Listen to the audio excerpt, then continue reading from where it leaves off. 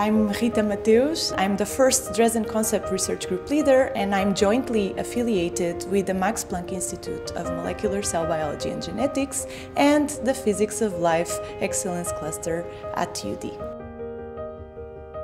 We are very interested in understanding how do organs grow, and for that we are interested in understanding how do cells communicate via three ways: understanding bioelectricals, biomechanicals, and biochemical signals. We are also interested in understanding how does growth and shape takes place inside cells. Dresden concept has been essential to support my research, just because research can only be done if you attract the most international people that are doing research at the highest level. So by creating an environment that allows people from different countries and different cultures to come together, this really allows for research to come through in a very high standard.